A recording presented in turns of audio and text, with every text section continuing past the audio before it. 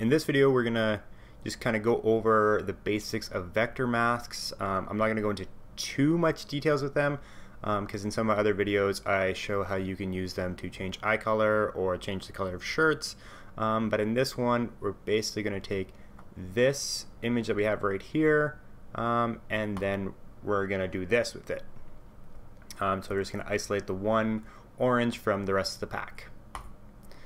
Okay, so just to start it off, I'm just going to open up the original image, and I just want to convert it to a layer. I just like working with layers better than having a background. And one of the simplest ways to actually just to isolate this one, it would just be to erase everything else, which is really a destructive way to get the result you want.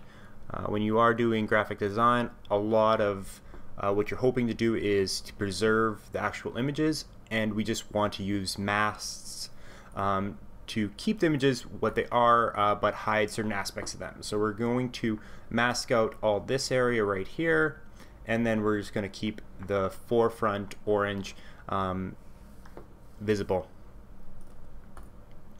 So again, I just want to convert this back to a layer, and the first thing I'm going to do is come over to the shape tool. Here, if you create a shape, you're going to get a fill. So we want to make sure that if we're on shape, we want to convert it, or not convert, but just select path. So when you're using paths, this is where you're able to create vector images, where you're able to make vector masks. So make sure we're on the ellipse, we're on path.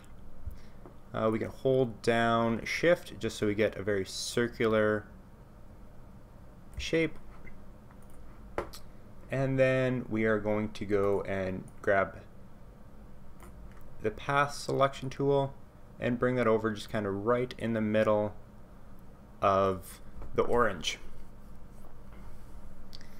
Now if we go back and select the path, or the circular path shape tool again, we can just hit mask up here, and you see that now everything else just disappeared. I'm going to add just a new layer, and what I want is just to make sure that I can just kind of see what's going on. So I'm just going to pick a color. Sometimes if you're using a bright color, it helps to contrast the image you're doing. So let's use this pinkish purple color. Now you see that we have masked it out, but it really doesn't look that good yet. So we're going to go back up and select the mask tool, and then here, when we're grabbing the selection tool, instead of the path selection tool, we want the direct selection tool. Now when we click on it, we actually see the anchors appear, and we're able to move them around to change what's being vector masked. You may get this warning saying this operation will turn a live shape into a regular path. Do you want to continue? You just want to say yes, because now it's no longer a circle. It is just a path that we get to manipulate. So we can play around with this a bit, pull it in here. We really want to get rid of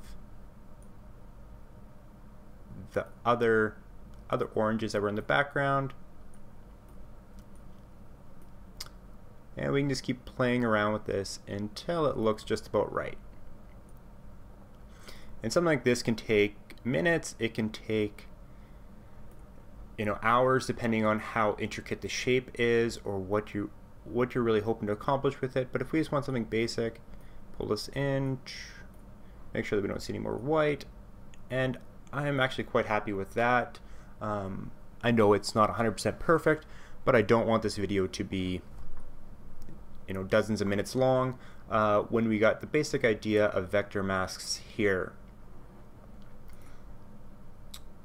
Add some text, say oranges are fun. We can do that right along the path. If you're unfamiliar with how to type along a shape, you can definitely check out one of my other videos. I'm just going to throw the link right where this box is here, so you can click on that and go check that one out. So I hope you enjoyed the video. If you found it helpful, feel free to comment, subscribe, like. share it with whoever you'd like.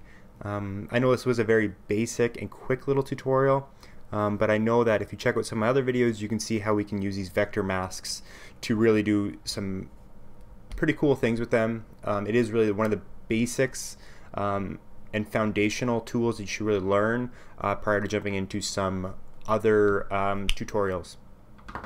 Okay, thanks again, and hope you have a great day.